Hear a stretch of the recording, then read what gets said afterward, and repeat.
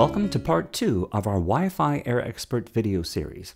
In this video, we'll cover the frequency bands and channel numbering used by Wi-Fi equipment. The 802.11b, G, and N standards are designed to transmit data over the 2.4 GHz frequency band and use frequencies from 2.4 to 2.5 GHz. The 2.4 GHz frequency band, also called the Industrial, Scientific, and Medical, or ISM band, has been released by the FCC for unlicensed use.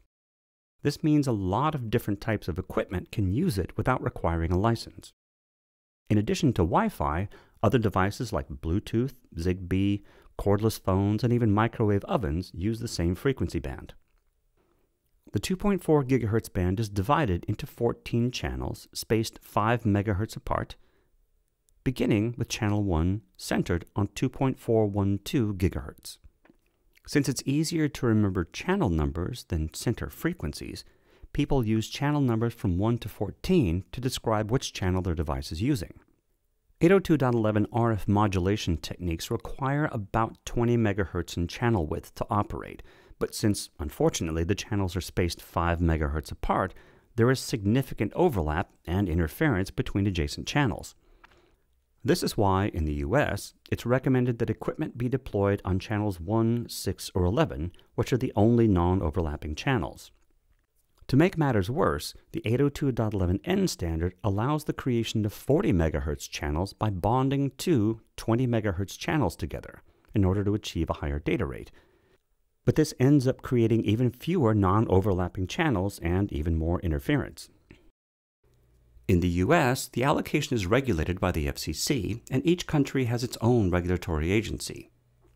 Channels 12 and 13, centered around 2.467 and 2.472 GHz respectively, are not allowed in the US but are allowed in the rest of the world, while channel 14, centered around 2.484 GHz, is allowed only in Japan. Channels 1, 6, and 11 are the only non-overlapping channels.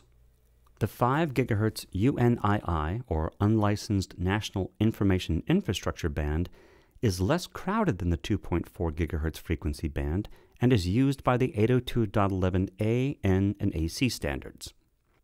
Center channel frequencies range from 5.180 GHz to 5.825 GHz. While the channels are 20 MHz wide, there is no overlap between adjacent channels. And once again, since it's very hard to remember channel frequencies, we use channel numbers instead. The first channel is 36, ranging from 5.170 to 5.190 GHz, centered at 5.180. The 5 GHz band is further divided into UNII 1, 2, 2 extended, and 3 bands.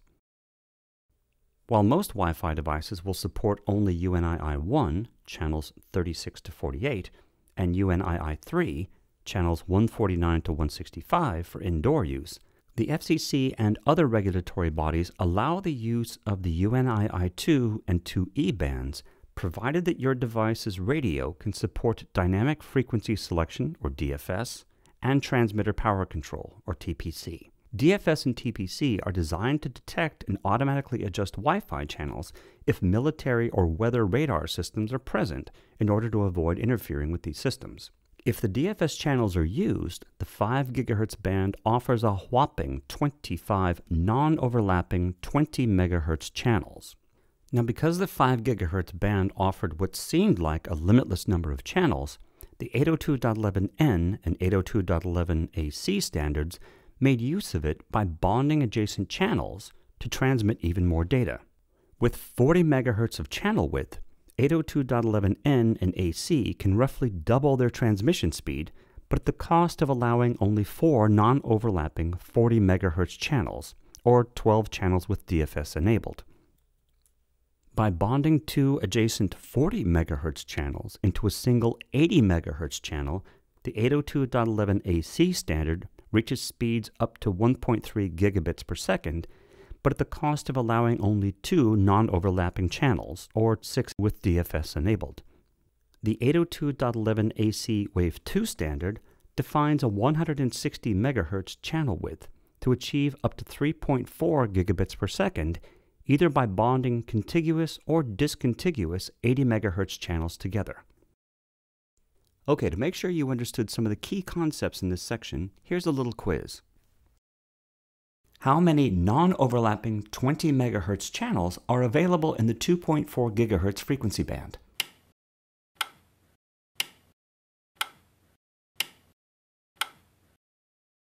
Fourteen frequency channels are defined in the 2.4 GHz frequency band, and they're only 5 MHz apart. But Wi-Fi requires roughly 20 MHz in width to communicate, so only channels 1, 6, and 11 will not overlap in the United States. How many non-overlapping 20 MHz channels are available in the 5 GHz frequency band?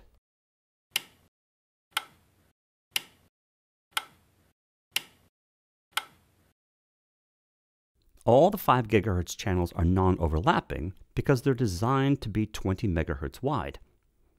But if you start using 40, 80, or 160 MHz channel bonding to increase your data rate, you may have to start worrying about overlapping. If you want to be a good neighbor, make sure to set your access point to channels 1, 6, or 11 in the 2.4 GHz band, or move on up to the 5 GHz frequency band if you want to avoid interference.